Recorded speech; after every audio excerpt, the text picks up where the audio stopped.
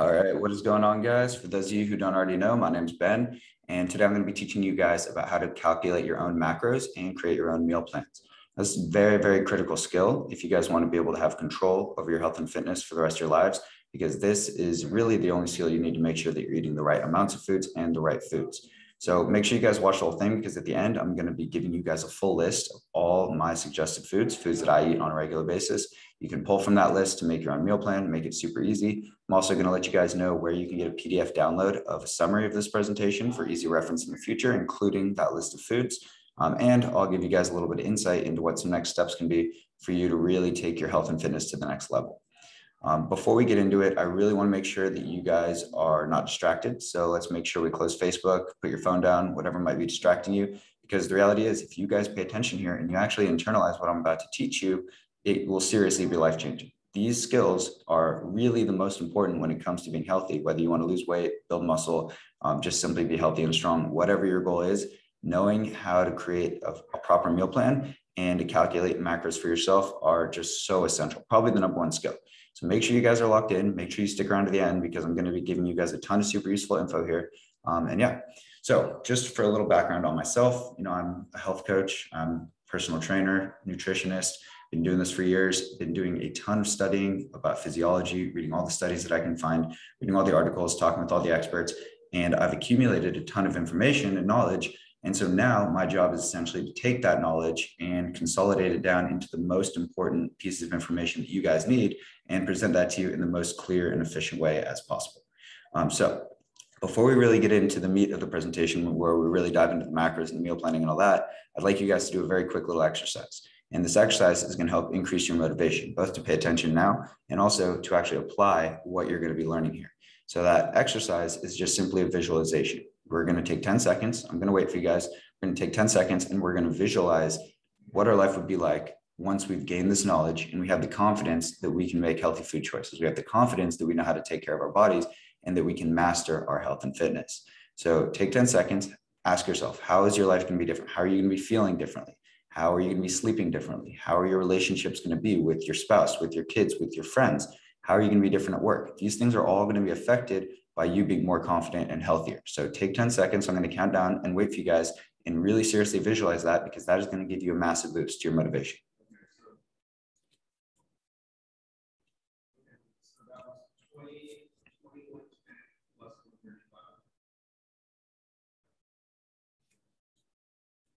All right, so hopefully you guys got some insight into how your life's going to be different once you really master these skills, because I can guarantee you that will, if you seriously apply what I'm about to teach you. So without further ado, let's just jump right in. First thing we're going to have to go over is your macros, of course. What are macros? How do you calculate them? We'll take a step back and we'll start with calories. All right, so calories are just purely units of energy. Every food has calories. If you have a gram of carbs, it's going to have 4 calories. A gram of protein is going to have 4. If you have a gram of fat, it's actually going to have 9 calories. So it's important to understand that when you are determining your calories, that's what's going to affect your weight gain or loss. We know, as a basic law of physics, additional energy is going to be converted to additional mass and vice versa. If you're in a deficit of energy, you're going to lose mass. So that's how we change your weight, simply by choosing your calories. But you can't just gain weight the right way or lose weight the right way if you're just focusing on your calories. Now, if you're somebody whose maintenance calories are 2,500 and you want to lose weight, and so you're eating at 2,000 calories, but you're just eating carbs and fat and sugar, then you're probably just going to be losing weight through muscle and not really burning that much fat. Now, on the flip side, if you want to gain weight and you're eating at 3,000 calories and you're just eating, sugar and fat and carbs, then yeah, you're going to gain weight, but it's not going to be the kind of weight you want. It's going to be fat, and you're not going to be building very much muscle, even if you are training. So the really important thing here is to make sure that we're gaining or losing the right kind of weight, is to have the proper ratios of macros. So macros, or macronutrients, are simply proteins, carbs, and fats. And like I said, a protein and a carb, 1 gram of each of those has 4 calories, and a fat, 1 gram of that has 9 calories. And that's going to be important when we're calculating how many of each macro we're going to be eating. So the first step is you have to determine your calories, and then we're going to split those calories up by ratios of macros. But this doesn't mean that these ratios are going to be in terms of grams. They're in terms of calories. So to choose your calories, you need to have a couple pieces of data. You need to understand your age, your gender, your height, your weight, your activity level, and of course what your goal is, whether you want to gain weight or lose weight. So once you know that, all you got to do is punch it into a calorie calculator. I use one called caloriecalculator.net. It's super easy. Just go to the website, put that information in, and it's going to give you your equilibrium calories. Equilibrium calories are the level of calorie that you consume that's going to keep you at the same weight. No gain, no loss. Now, if you want to gain weight, you're going to add 300 to 500 calories per day to that. And if you want to lose weight, you're going to subtract 300 to 500. It really is that simple. Another thing, little side piece of information for you guys, is that 1 pound of body weight is equal to 3,500 calories. So if you are in a 500 calorie a day surplus, that's going to be 3,500 surplus over the course of a week, and you should gain a pound a week, and vice versa. If you're in a 500 calorie a day deficit and you actually sustain that over the course of the week, and you have a 3,500 deficit over that week, you should lose a pound a week, right? So that's kind of an important number for you guys to understand. Now, that being said, there's so many factors that affect your metabolism and how many calories you're consuming versus burning that it's pretty much impossible to specifically hit 500 deficit or 500 surplus exactly every single day. And in order for you to do that, to gain that pound a week or to lose that pound a week, it's very, very unlikely that you're going to be doing that perfectly accurately all the time. But we just set our target and then we get pretty close. So once you guys understand your calories for this video, we're just going to use 2000 as an example. You need to figure out your macros, right? So there's two ways to do that. The first way is just simply determining your macros as percentages of those calories. So you want to keep in mind that carbs and protein are each 4 calories per gram, whereas fat is 9. So if you want to allocate, let's say 500 calories to your protein and 500 to your fat, you would be getting 125 grams of protein, but only 55.5 grams of fat. And that's because of the difference in calorie per gram. So typically you're just going to start with a 50% carb, 25% protein, 25% fat ratio, determine how many grams that equates to based on how many calories you're allocating to each macro. And then you can feel free to make some adjustments, right? Some people's bodies respond much better to a high carb diet. Some people do better on low carbs. You can make some tweaks. You can drop your carbs down to 40%, increase protein and fat to 30%, whatever is going to be best for you. But really just start with that 50, 25, 25 ratio and then make minor adjustments from there.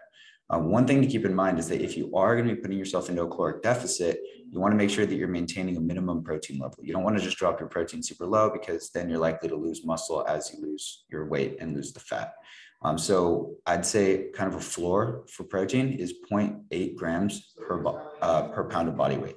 So if you're dropping your calories and your protein comes out to lower than 0.8 grams per pound of body weight, then you're going to want to consider readjusting those ratios, increasing protein up, it could go as high as 35%, and decreasing the carbs and the fat. So the ratio thing is not like a magic number. It's just a place for you to start. And then you're going to have to make adjustments using your common sense based on making sure you keep your protein high enough. And another factor you can consider is that at the end of the day, carbs and fat are really both just energy sources. They definitely do play different roles in the body, but they're somewhat interchangeable. With protein, you got to get that minimum amount, but when it comes to the carbs and fat, you can interchange them a little bit. If you want to decrease your carbs a bit and add fat, that's fine, or vice versa. So moving on, once you understand the percentage ratios, you want to make sure that you are going to be getting the minimum protein, which brings us to the second method, which is the method I use, which I think is a lot more effective. Because it really takes into account your goals and whether you're getting enough protein, getting enough fat. Just like you need a minimum amount of protein, you also need a minimum amount of fat. And the reason for that is because fat becomes the building block for many key hormones. So if you just drop your fat super low, your hormone levels are going to suffer, and that's going to have way, way more damaging effects on your results than really anything else can. Because ultimately, it's the metabolism and the hormones that drive all the muscle growth or the fat burning or whatever it is, right? The way we eat and the way we train are really just methods of stimulating the hormones in the right direction. So my method really starts by choosing your calorie level first, and then figuring out how much protein do I want to get. So I would say go for about 1 gram per pound of body weight. If you're really trying to build up muscle and gain weight, you can bring that as high as about 1.2 grams per pound of body weight. And then filling in the rest of those calories with the carbs and the fat. The reason you don't want to just go crazy on the protein is because your body can really only digest and utilize so much. So if you're going to be just eating 2 grams of protein per pound of body weight, and you're eating 200 to 300 grams of protein every day, then you're just going to be eating so much that your body can't process it all. And what happens in that case is that your body does a process called gluconeogenesis, which is where it converts protein into glucose anyway, which is from carbs. And so you really might as well just be eating more carbs and less protein in that case. And the problem with that is that carbs are actually easier to digest. Protein is much more inflammatory to digest. So you're going to have more free radicals going through your body and more cell damage as a result of digesting all that protein. You're not even getting the benefit of the protein because it's getting converted to glucose anyway. So that's why you don't want to go crazy on the protein. There's no sense. It doesn't do anything for you. You really don't need to go over 1.2 grams per pound of body weight. And then the rest is going to get filled in with the carbs and the fat. So, let's say, for example, we have a 2,000 calorie diet and we just want to go 1 gram per pound of body weight. Then that's going to be, let's say somebody who's 150 pounds, that person's going to be eating 150 grams of protein, right? So that's going to be 600 calories allocated to the protein. Now you're going to have 1,400 calories left. You can allocate that to the carbs and the fat. When it comes to fat, I would say that a general rule of thumb is that you don't want to dip it really that much below 60 grams. If you're somebody who's lighter weight, maybe you're in the 100 to 150 pound range, then you can probably go as low as about 50. But in general, we don't really want to dip our fat below 60 grams. So if you want a really low fat diet, then you can just simply put, your 150 grams of protein or however many pounds of body weight you are, your 60 grams of fat, and then calculate how many calories that takes. How many calories you have left is how much carbs you're going to have. So let's say we have, 500 calories left, then with 4 calories per gram on carbs, we're just simply going to have 125 grams of carbs. So I know I'm throwing a lot of numbers at you guys, but really the main picture here is that you're just going to simply start by figuring out your protein. And that's usually going to be about 1 gram per pound of body weight. And then you're going to see how many calories you have left, and you're going to fill that in with carbs and fat. Like I said, carbs and fat have a little bit of leeway because they're both energy sources. So just make sure you're not dropping your fat too low, but ultimately you can more or less choose how much carbs and fat you want to fill in the gap of that calorie goal. So yeah, those are pretty much the two strategies, right? You can just simply do your percentage ratios, which is fine, but it's just not really optimal for protein. So I would just first start with choosing your protein and then filling in the gaps with the energy sources, carbs and fat. So it's pretty easy, right? So now, once you have your calories and you have your macro goals, the next step is how do we actually hit those consistently and accurately? So one strategy that you can do is use a food tracking app. MyFitnessPal is probably the most common one. And all you got to do is in that app, you just type in what your goals are. You can set, I want this many calories. I want this percentage of my macros. And then it's going to give you targets for how many calories and how many of each individual macro you hit each day. And then throughout the day, as you eat, you just upload the food right in there. And then it's going to give you kind of a running total for each of these categories. And as you get closer and closer, you see how much you have left in each category. If you're trying to gain weight, then it's kind of more a matter of like, I need to reach these targets. And if you're trying to lose weight, it's more a matter of, I need to make sure I stay under these targets. But yeah, this makes it super easy for you to be very, very accurate. It also gives you a lot of flexibility with the foods that you eat. You don't have to eat super consistently because at the end of the day, you're just trying to hit your macros, and you can hit your macros in an unlimited different number of ways. And as long as you're uploading and tracking consistently, you're going to be accurately hitting them no matter what you're eating. But the problem with this is that it's really tedious uploading your food every single time you eat, especially when you have to measure things out. You have to get a food scale. You're going to have to weigh out ingredients. If it's something that's packaged or pre-made, you can just scan the barcode, which does make it easy. But ultimately, tracking your food is very tedious. And ultimately, I don't really like to do it. It's a lot of work. And so I recommend that everyone tries doing it for some period of time. It's a great exercise. It's going to really give you a good mental reset and show you what serving sizes really look like and help you become aware of how much you're consuming. But it's, in my opinion, not really something sustainable, not something you should be doing forever. So I believe it's much more effective to simply build a meal plan. Once you have a meal plan, you don't really have to measure, you don't have to track. As long as you're actually just eating what's on the meal plan, then it's going to be much easier for you. The downside of this is that it does get a little bit more monotonous, right? You might get bored of eating the same things all the time. Me personally, I don't really get bored of that. I'd rather eat the same things consistently because I really just like to eat for fuel. And that's another perspective you guys should consider is like food is fuel, right? Food is not pleasure. If you guys are going to eat food for pleasure, you're going to eat a snack or a treat or a cake or whatever it is, then you need to understand that you're doing that for pleasure. You're not doing that for nutrition. Eating chips is not food, right? Eating chips is having a drink of alcohol. Eating chips is, for people who live in a legal state, smoking weed, right? It's not nutritious. It's not beneficial. You're doing it for your pleasure, and that's fine. You can do that, but that's the perspective you need to have because that perspective is going to allow you to limit it, right? You wouldn't just drink alcohol all day, every day, just because you think it makes you feel good, because you know it's bad for you. You are going to do it sometimes, and you understand the trade-off you're making. You understand you're making a trade-off from your health towards your pleasure and what your mind wants to do. And that's okay to do sometimes, but you need to have that same kind of mentality when it comes to unhealthy foods. So when you guys are building your meal plan, it's really actually not that difficult. And if you learn the skill of how to build the meal plan, then you're not going to really have to worry about getting bored, because whenever you need to, you can simply build yourself a new meal plan. So what you're going to do is, again, we're going to use MyFitnessPal because this is how you're going to set it up. You're going to set your calorie and your macro targets, and then you're going to start filling MyFitnessPal as though you're eating throughout the day with the foods that you want to add to your meal plan. And you're going to use MyFitnessPal to adjust portion sizes and add and take away foods until you build out a day of eating that accurately hits your macros. And then you can build it. You can do the same thing every day. You can do different things each day. You can cycle days. You can do whatever you want. You can use this to build out multiple meal options for yourself. Maybe you have 3 different options for breakfast that are all pretty much the same macros and calories, 3 different options for lunch, 3 for dinner, and then you can just cycle them. The nice thing about a meal plan and consistency is it also makes it very, very easy for you to shop. Right? You can just go get a bunch of the same things, and then it's really easy, really consistent. You don't have to question yourself, and you just know what you're going to make. And when you know what you're going to make, then it's much easier to eat healthy, because you can make the decision in advance and you can pre-plan. And when you're making the decision in advance, you're in a much more logical state of mind. It's easy for you to say right now, I'm going to have salmon and broccoli for dinner. But then if dinner rolls around and you don't have a plan and you don't know what you're going to eat, and you look in the fridge, you see that frozen pizza, you're much more likely to just go for that frozen pizza. So it's really important that we make our decisions in advance when we're in that more logical state of mind.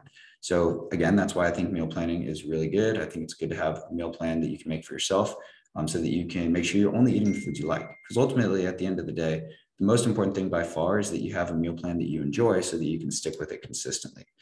So, that being said, I think just quick little recap here.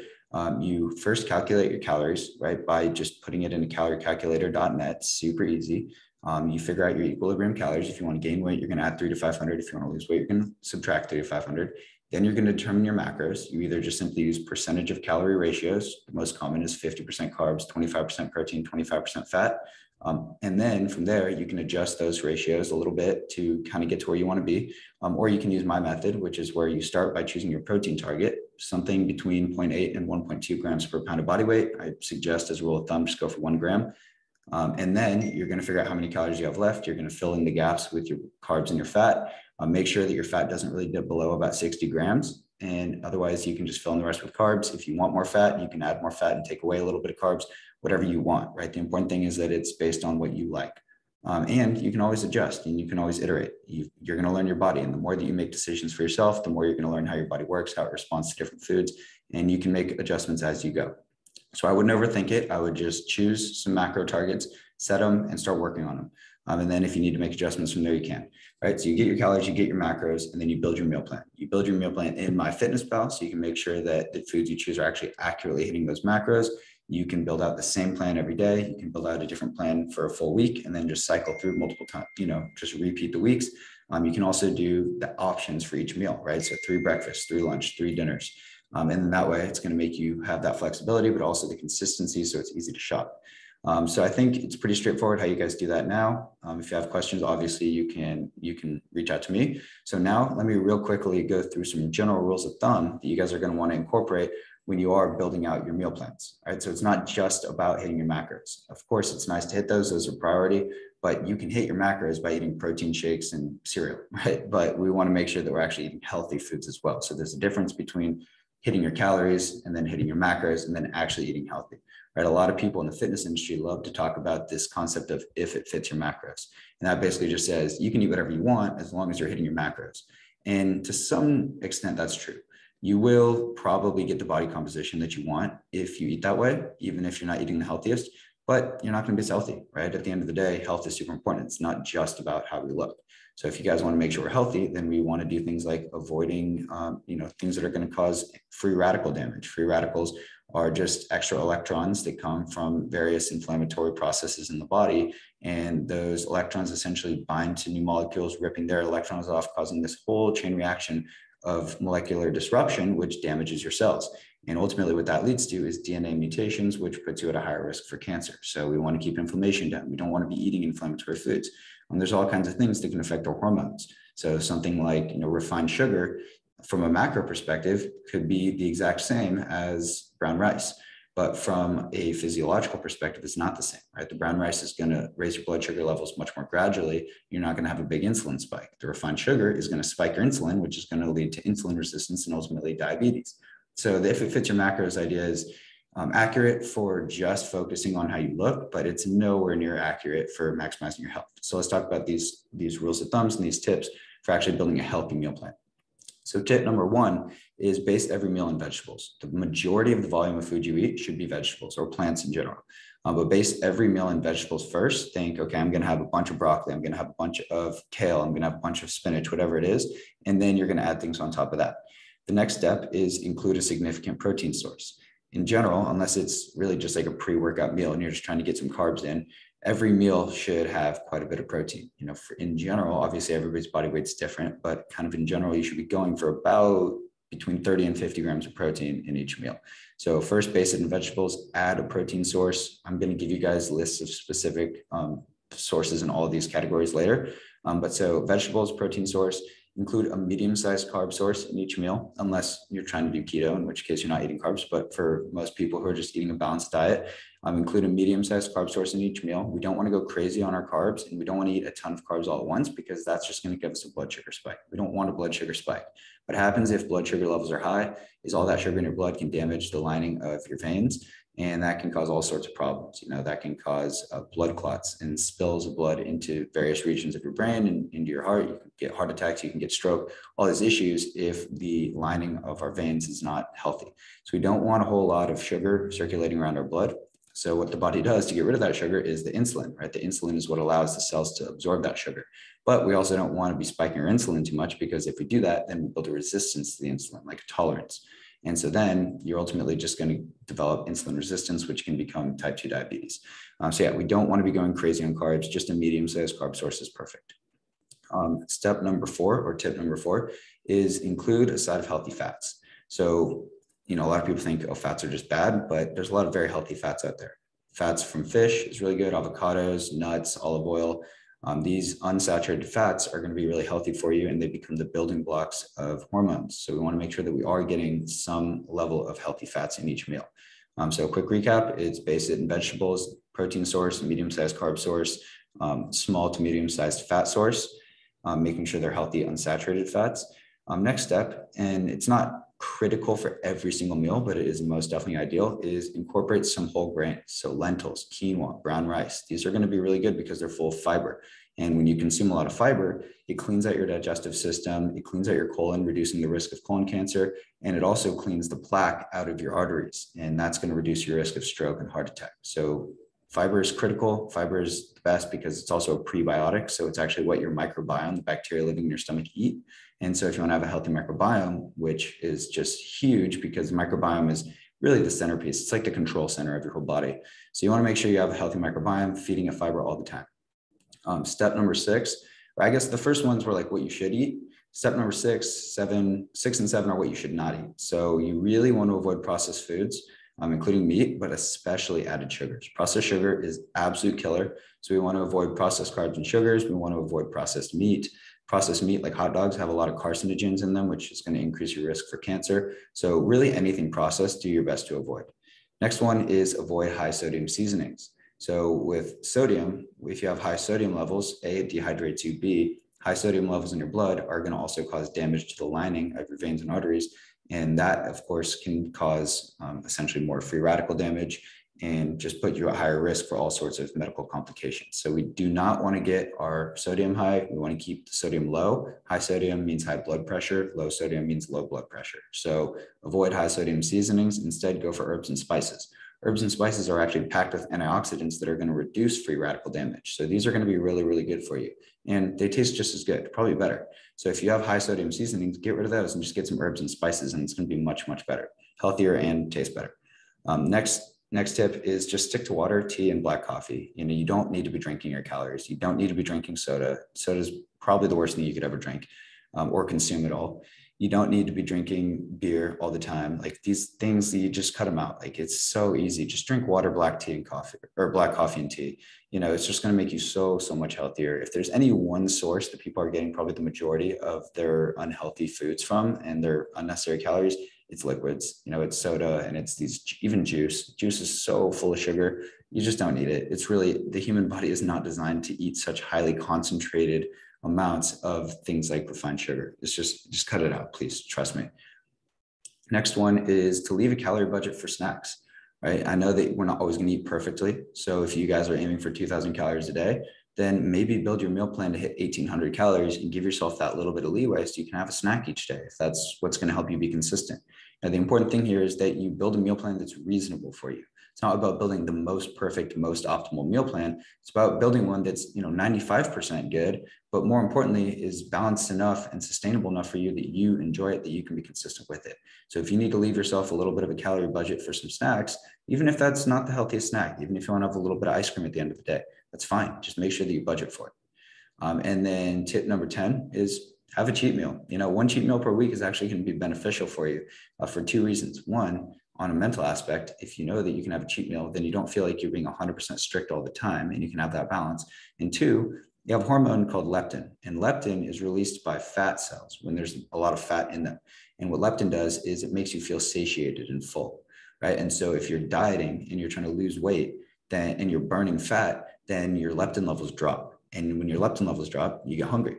And so if you want to make sure that you can replenish your leptin levels, you just have that one cheat meal per week, and having that influx of calories and fats and carbs is going to spike your leptin levels. You're going to feel much more satiated, and you're going to be able to be more successful with your nutrition strategy for the rest of the week. So those are my tips. The very last piece of this presentation in terms of the information I'm giving you guys is going to be my list of foods. So let me really quickly just pull this up. I'll screen share with you guys and we will just go over it. All right. So here we go, get that Zoom thing out of the way. And these are the foods that I think you guys can pull from. Like I said, I'm going to have a PDF download for you guys. So you have all this information right in front of you. You don't have to screenshot right now. I'll have it for you. But we got these protein sources. You'll notice some things are in both categories. Whole eggs, for example. An egg has pretty much just as much fat as protein. So yeah, it's a protein source, but it's also a big fat source. If you guys like to have eggs in the morning, I'd recommend that you go about 50-50 whole eggs and egg whites. Egg whites are just pure protein. It's the yolks that have all the fat. So if you guys are going to have the eggs, if you go 5-6 whole eggs, that's a lot of fat. But if you go 3 whole eggs and 3 or 4 egg whites, then you're going to get quite a bit of protein and a pretty reasonable amount of fat. Beef obviously is a good one. Chicken, turkey, salmon. I mean, fish is always solid. If you're going to get fish, make sure you're getting wild caught fish. We do not want all those antibiotics and chemicals that they put into the farm-raised fish. Again, if you're going to be eating fish, do your best to avoid tuna all the time. It's fine to have, but don't go crazy on it because it is high in mercury and we want to avoid these heavy metals. They're toxins in the body. Other plant-based protein sources are going to be lentils, beans, really any kind of beans, but black beans are some of the best. They're really, really packed with nutrients. Kidney beans, garbanzo beans, any kind of bean. Lentils, I guess quinoa has some protein, but just not really that much. So I just left quinoa on the carb source. And then tofu or tempeh. Tempeh is just a cleaner, healthier, less processed version of tofu. So I'll just go for that. And then moving on to the carb sources, you'll notice still a lot of overlap. Lentils, black beans, kidney beans and lentils, whole grains, just so fire, really, really good for you, full of fiber, full of protein, full of carbs, and carbs are healthy, right? If you're getting healthy carbs, they're great for you. So beans, whole grains, really, really good stuff. I would totally incorporate all this. And when you are choosing your protein sources, I'm not going to come out here and say you all need to be plant-based because I know a lot of people love meat. I love meat too. And I do eat meat, but I don't eat a ton of it. I limit my meat consumption because meat has a lot of chemicals, a lot of antibiotics, a lot of just problems in the way that it's processed. Now, if we could go out and eat wild caught meat all the time, then that'd be great, but we can't. So realistically, we do want to do our best to somewhat avoid meat and shift our nutrition a little bit away from meat and more towards plant-based protein sources. Like I said, not 100%, but just being mindful of that is important. So with the carb sources, right, we have our whole grains, we have our beans, we have our fruits, right? Apples, bananas, berries are huge. Berries are full of antioxidants, so they're going to reduce that free radical damage and give you guys a lot of reduction in your inflammation levels. So which is also going to have a positive impact on your cognitive function, your brain. So, berries are awesome. Really any fruit is solid. These are just the ones that I listed because these are ones that I eat the most, but any fruit's solid. Tomatoes are killer, full of vitamin C. Sweet potatoes are some of the best type of carbs you can get. They are going to be a little bit higher glycemic, so they're going to spike your blood sugar a little more than some other kinds of foods can, but they're still full of nutrients, especially the skin. Tons of vitamins, really, really good stuff for you. Great source of carbs, especially immediately post-workout. White potatoes are also great. You know, a lot of people assume that just because something's white, it's bad. White potatoes have a ton of vitamins too. I will say sweet potatoes are probably a bit better, but both are good. Whichever one you like more, just go for that. If you are going to have pasta, just make a whole grain or try to go for gluten-free. And then Ezekiel bread. Ezekiel bread is just a kind of bread. It is also gluten-free. It's going to be found actually in the freezer section. And that's because it has no pesticides, no preservatives. It's probably the cleanest kind of bread you can get. And again, like I said, it's gluten-free. It also has really high levels of protein. So it's really, really, really solid. Your fat sources, like I mentioned, we have our eggs, really any kind of nuts, but these are just the ones that I eat. Avocados are amazing. Everyone should be eating avocados all the time unless you're allergic to them. Olive oil, solid. Coconut oil, solid. Coconut oil does have higher levels of LDL cholesterol, which is low density lipids, which are considered to be the bad kind of cholesterol. So don't go crazy on it, but it's okay. Salmon or other fatty fish. So the fat in fish is really quality because it's omega-3 fat, as opposed to omega-6. Omega-6 fat is what you're more finding in land animals, so beef, chicken, turkey, all that. And you need both. But what's important is that you have the right ratios of omega-3s to omega-6s. And because the majority of our diet comes from land meat, we're getting a lot more omega-6 than we need relative to the omega-3. So, you know, from the majority of people's diets, the more omega-3, the better. And that's what you're going to be getting in fish. And then peanut butter, I think, is an awesome one. If you are going to get peanut butter, just make sure you read the ingredients. Try to get one that's not a bunch of added sugar. The least processed, the most natural, the better. And then canned tuna also is going to have some quality amounts of omega-3 fatty acids in there. Keep in mind, though, the canned tuna is going to have mercury. So again, don't go crazy on it, but it is a solid source. In terms of vegetables, obviously all vegetables are amazing. Cruciferous vegetables like broccoli, cauliflower, kale, those are going to be really, really good and really good for avoiding cancer and basically DNA mutations throughout your body. And I'm not just saying that, like there's studies that prove there's in vitro studies that show how droplets of broccoli and cauliflower extract kill cancer cells. There are studies in people that show how more consumption of cruciferous vegetables like broccoli, cauliflower, kale reduce the presence of DNA mutations in the blood. So these are going to be super quality. Go for these. Same with Brussels sprouts. I mean, pretty much everything on here is just really, really high quality vegetables. All vegetables are great. Whatever you like the most is the most important. But these are a few right here that I think are super critical, especially spinach. Spinach is just awesome. I love spinach. Snacks, I would say with snacks, just, you know, nuts are great. Fruit's great. Any vegetables, great. You can eat unlimited vegetables for snacks. Leftover meals, if your meals are healthy, just eat more of that. You know, snacks don't necessarily have to be something that's unhealthy. Snack just means you're eating a small amount of food. So your leftover meals are fine. Canned tuna, I guess canned tuna is really making a lot of appearances here, but it is just honestly a really all around solid snack, protein source, fat source. Peanut butter and jelly sandwich. I mean, ideally you leave the jelly out because that's just sugar, but if you like it, it's fine. Peanut butter, as long as that peanut butter is not super processed and sugary. Ideally the bread here is Ezekiel bread or at least whole grain. Yeah, some solid snacks here. Like I said, snacks don't have to be unhealthy. You can just eat snacks that are just regular food. I personally just like to eat ingredients most of the time. Like for me, a snack could just be, I'll just go in the fridge and I'll just eat some berries, or I'll just eat some tomatoes, or I'll eat some cucumber or whatever. And like, that's a good snack. It doesn't have to be just this whole extravagant thing. It doesn't have to be like salted and flavored and chips or whatever, you know, snacks can just be regular food.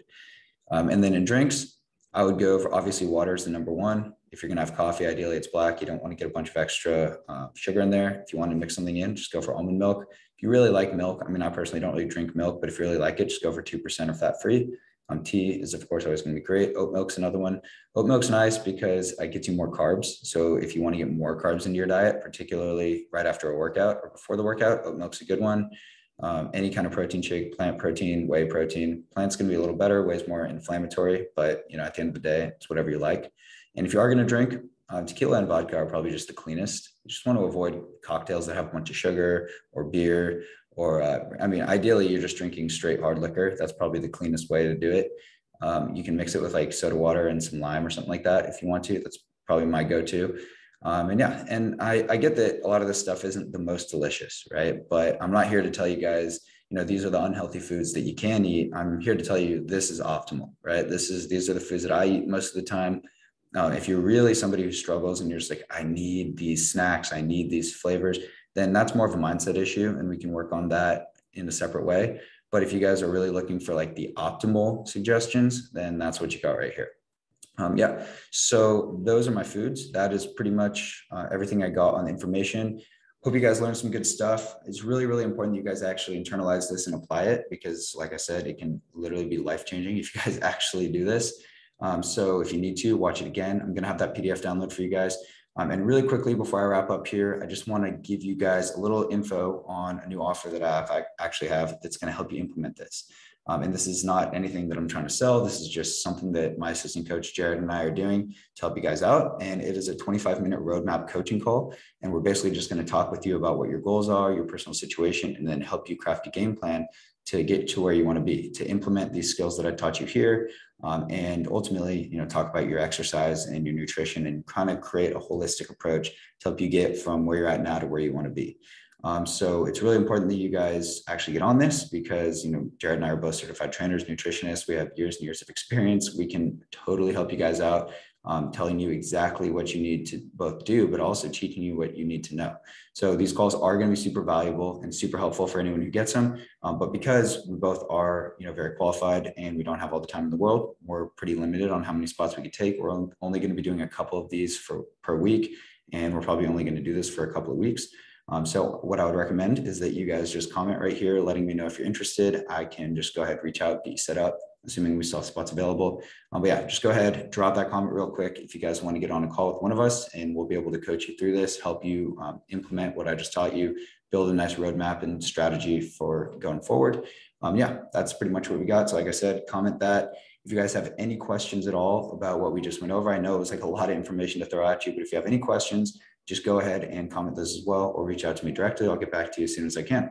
So again, hope this was helpful, guys. Always here to help you, whatever you need, just reach out to me. Yeah, that's all I got. Cheers, guys.